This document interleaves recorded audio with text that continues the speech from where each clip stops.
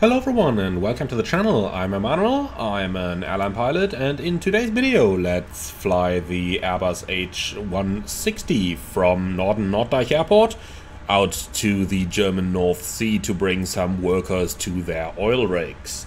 There's currently a lot of construction going on in the North Sea, and Aerosoft's North Sea add-on really captures that nicely, which we're going to explore today. Also, we're currently standing at Northern Norddeich Airport, also published by Aerosoft, which I really appreciate. It really captures that typical flair that you have on one of these North German airports at the North Sea really nicely.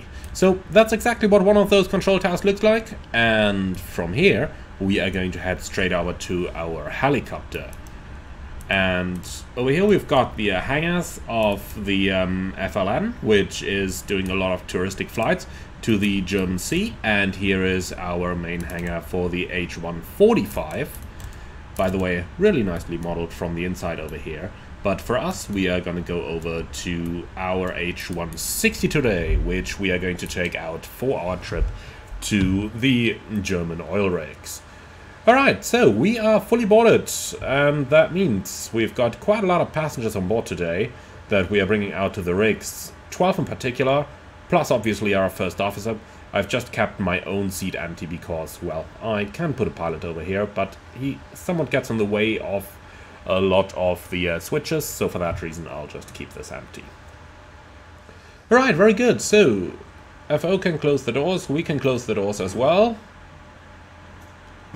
And here we go. We're using real life weather today, and as you can see outside, it is not all that nice on the way out, so flying out to the ocean is going to be interesting today.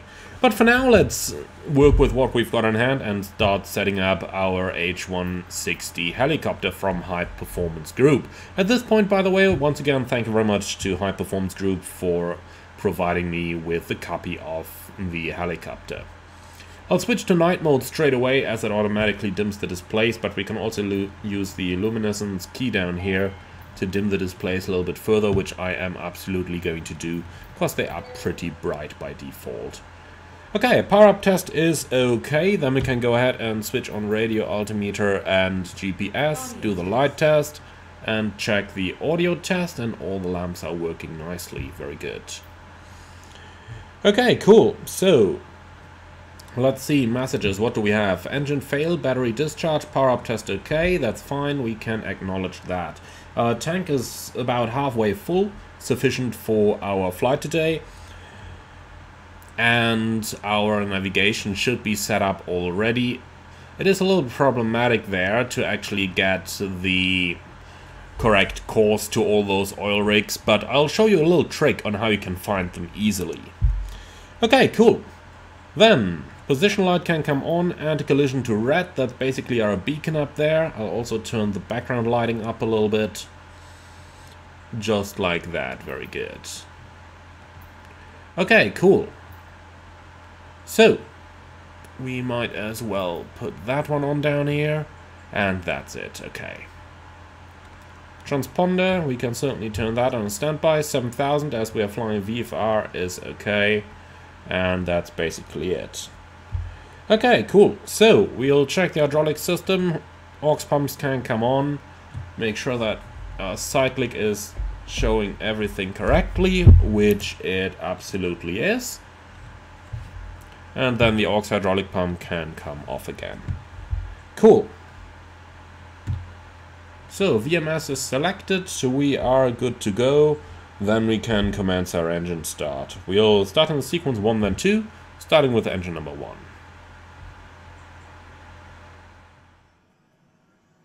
So the engine starts coming up. We get the low pressure on the hydraulics warning. That's acknowledged and associated with the engine start. And now it's gone again. While the engine is starting, let's go ahead and pre-select our payload over here. We've got 2,000 pounds of payload on board. We can go over to the status.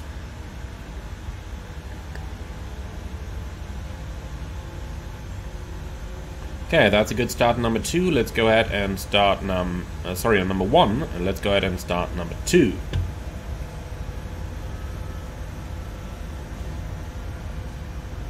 In the meantime, going into the options over here, we'll certainly set the weights to hectopascals, since we are in Germany over here. The rest of the stuff we can leave as it is. Alright, the engine is coming up and starting.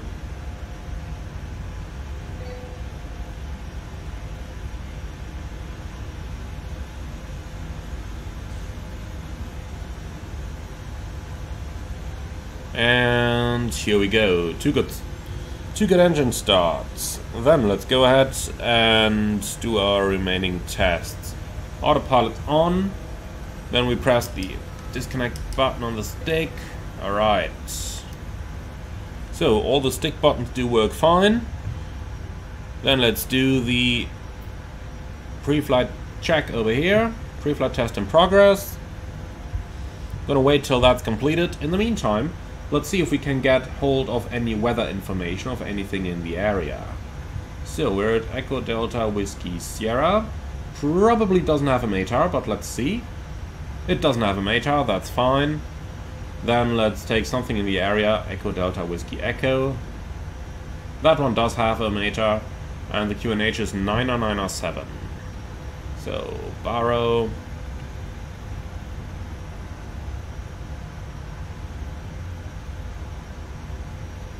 There you go, 90907 set once, set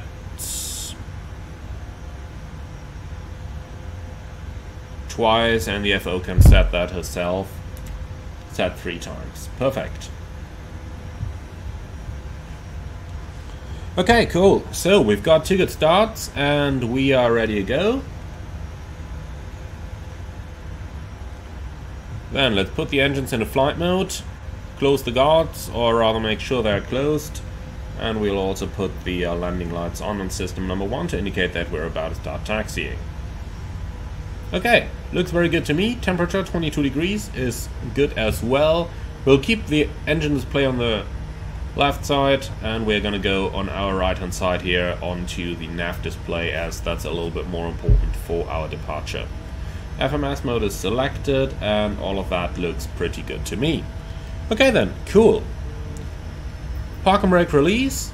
I've got a wind sock on the field over there, so we're gonna taxi out. The taxiway is closed over here due to construction in progress at the moment, so we'll have to backtrack over the runway. Note that the H160 is capable of taxiing. We don't need to, we certainly don't need to hover to our departure runway.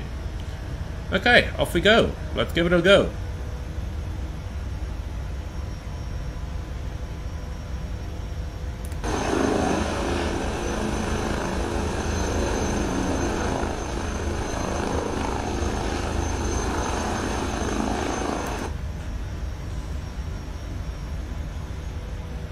Entering the runway, let's put the strobe light on. Okay, clear in the approach and clear in the departure.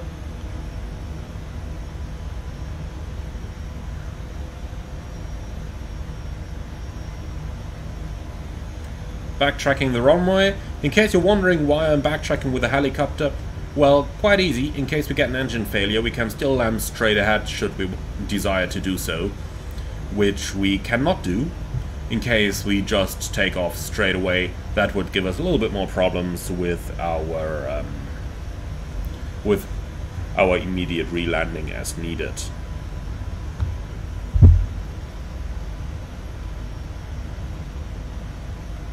Okay, transponder on.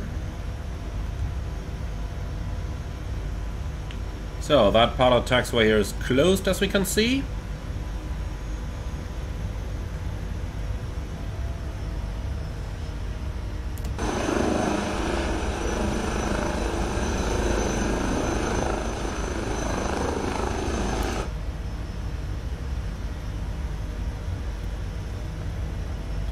So is this part, but I am steering out a little bit just for the for aligning the helicopter with the runway, so don't worry about that.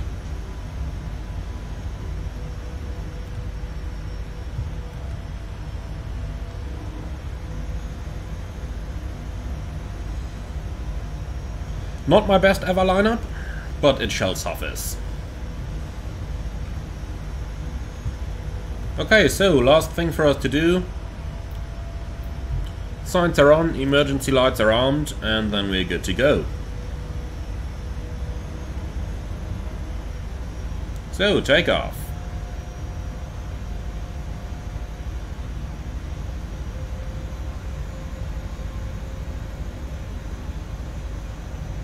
.10° pitch down to accelerate. Like so, and once we've got 65 knots, we can pull up. Here we go.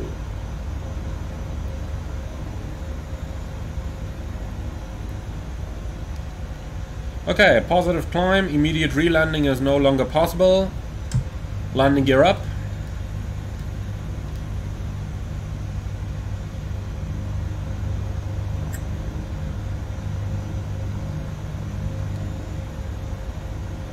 Then we're gonna depart through a right-hand traffic pattern here, make sure we don't overfly the cities, and we're going to climb up initially to about 2,000 feet, but we'll see how high we can actually get due to the clouds. But I believe 2,000 should be somewhat fine.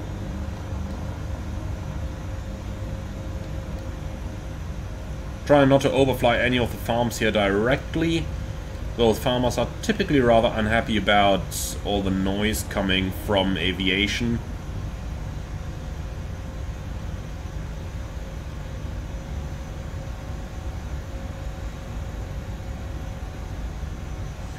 Alright then, adding more power as I want to gain altitude quickly going over the dike. This is where normally most of the bird strikes would happen, so we want to get clear of that the quickest way possible. And then we are not going to overfly any of the islands over here, but we are going to go between them, and from there we are going to catch our route. That is going to be the best compromise between noise abatement and efficiency over here.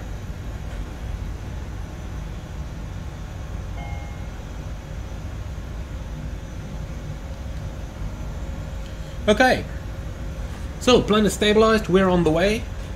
We'll stay clear of the clouds over here, but we are flying in Class Golf airspace, so staying clear of the clouds is all that we are legally required to do. And it looks like once we are clear of that first part over here, we should be clear over there in the back, so that looks very good to me. We can start accelerating. And we can start making our way out to the sea.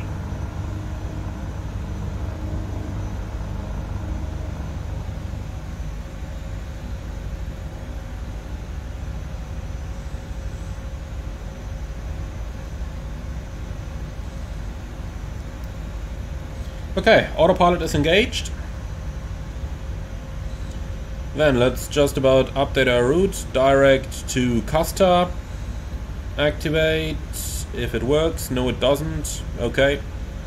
That's probably because I created this one from the Microsoft Flight Simulator map. And therefore it's probably not in the official database. And for that reason I can't enter it. But that's fine, we're flying out right now. We are initially going to follow the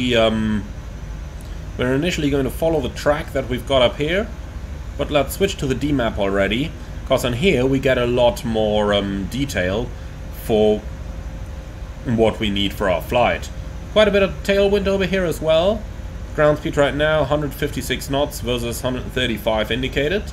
So certainly not going to complain about that. At least not for the way out. On the return we are going to talk about it.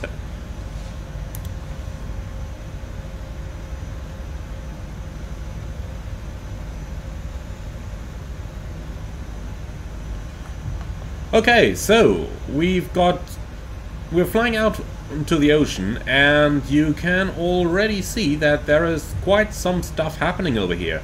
Got the first tanker over there, and there is a lot more happening in the region where we are currently flying to. But I'll show you in a moment. Let's couple ourselves to the FMS navigation. Now we're going to intercept the track to where we actually want to go.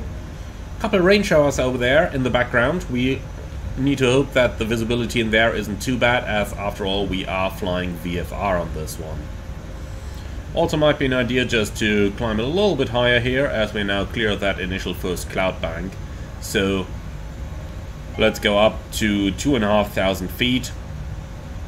There's just a little safety margin here for ourselves in case anything happens on our flight.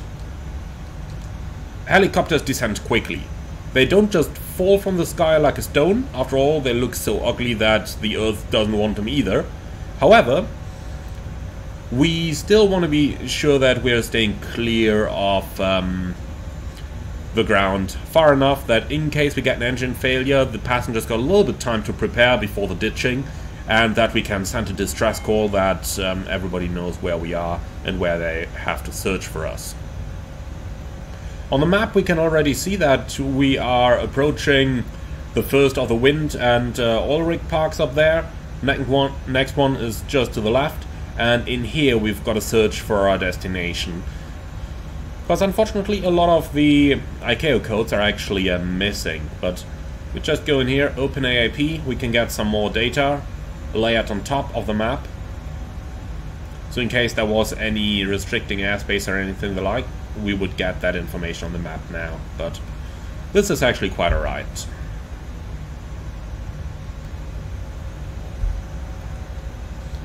Okay, staying clear of clouds. What do we have in the background over there? Another vessel, it seems, one more over there, and that's the tanker we're flying over. Man, that's quite a big thing over there. That is quite a big thing.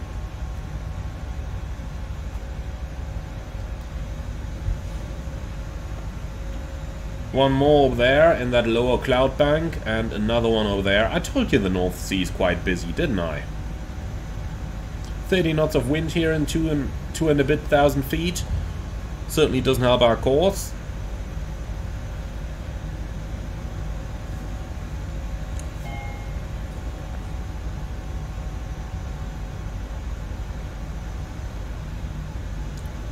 Okay then, 5 minutes to run, we're just about reaching our altitude, so we can basically start our descent again already.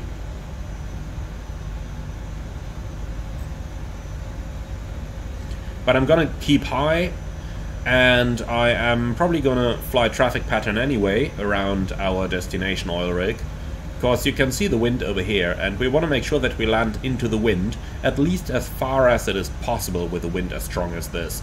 30 knots up here, so I wouldn't be surprised if on the ground it's like 15 to 20 knots, which is quite a bit, seeing that we are sitting in a helicopter over here, and not in our typical A330 or Boeing 737, where the limit is certainly quite a bit higher.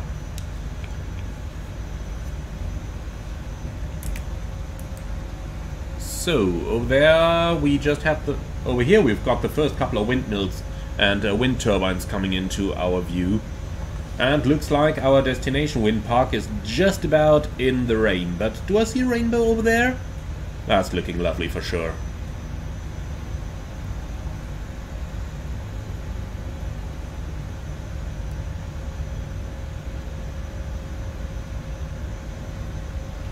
The biggest challenge, for me at least, is to actually find the correct oil rig that we want to land on, because there are several, and then there's a couple of vessels that all have helicopter pads as well, so quite a lot of fun things to choose from. But that's the wind park we're heading to, and is this the oil rig already? Could very well be. With the wind coming from the left, we're drifting like 10 degrees as we can see, so we're actually flying somewhere over there. Yeah, that might be correct. That might be the right one. That might be the correct one over there.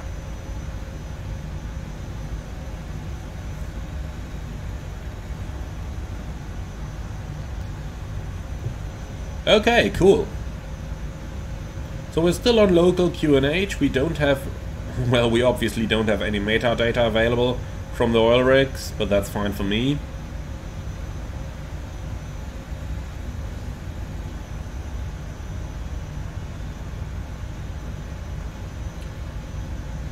So let's see, Castor is obviously not directly in, not directly where we want to go. So let's start searching for our destination now. I don't think we need the open AIP layer anymore. This looks alright for me now, thank you.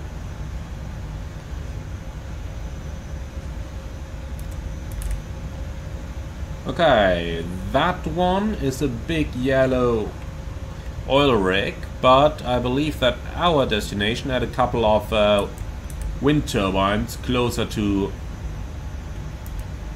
it. We'll remember that one. Is that a ship actually? No, that's an oil rig. That's an oil rig. Wind farms coming in. Nice little rainbow over here.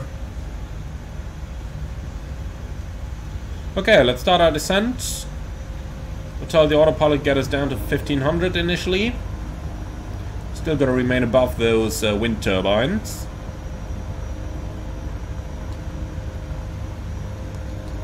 Here we go, 1500, that's looking good.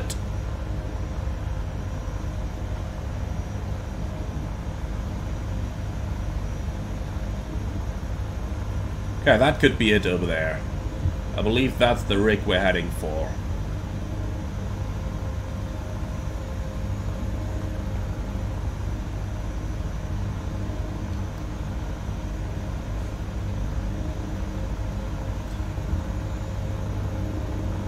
Though I need to correct myself, I don't believe this is an oil rig, it's probably one working on a wind turbine. Well, what do I know? I'm just the guy flying, the workers there. As long as they know what they're working on, I'm happy with that. Okay, cool. Let's start our continued descent. Slowly coming in over here. So the wind's coming at 35 knots, so it's even increasing with decreasing altitude. 35 knots from the left, so let's see where that helipad actually is on the rig in question. Or on the... Is that a ship actually, not a rig? Probably is.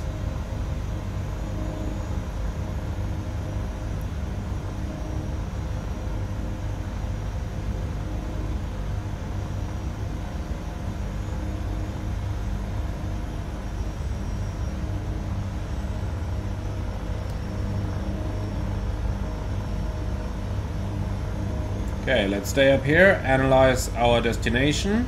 If it is our destination, because it doesn't look like they've actually got a helipad up here. Do they? No, these guys don't have a helipad, so they are not our destination. Then we've just got to make the turn around.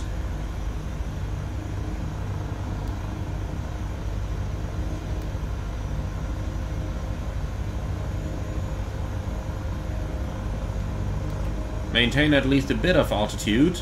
Then it's probably the rig next to it. That one does look like they do have the helipad.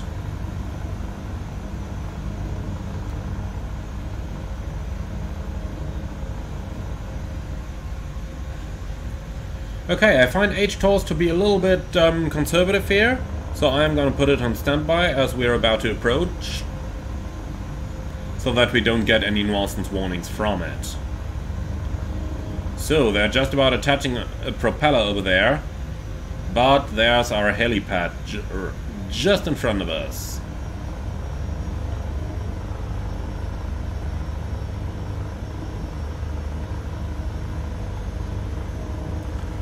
So, approaching straight into the wind.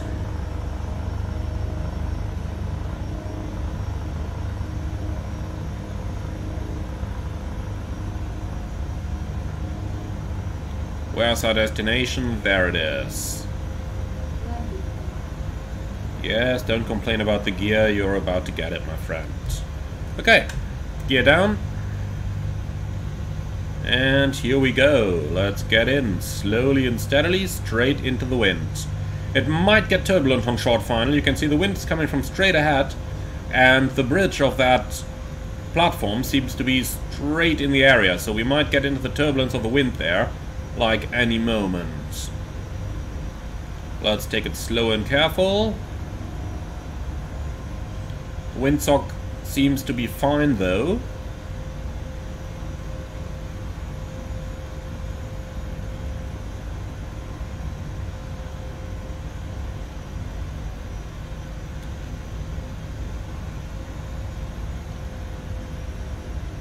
Alright, on the ground. Park and brake set. And here we are. Okay then, let's start shutting it down. So, number 1, strobe lights off, landing lights off. Signs are gonna remain on for now. So, park brake on, collective pitch minimum, cyclic stick and pedals centered, engines.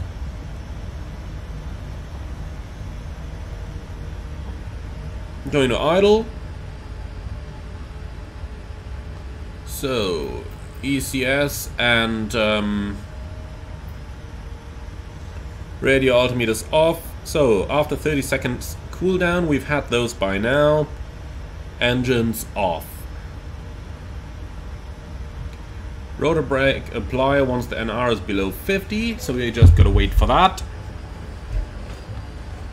Battery discharging is acknowledged.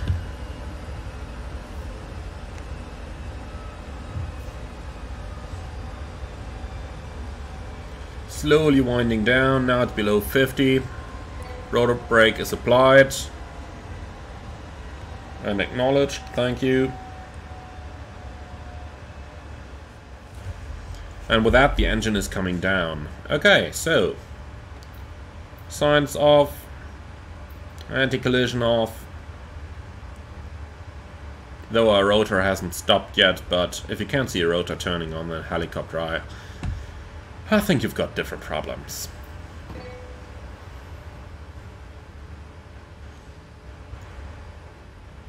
Okay, still turning. Running for quite long, actually. Is that rotor brake pulled?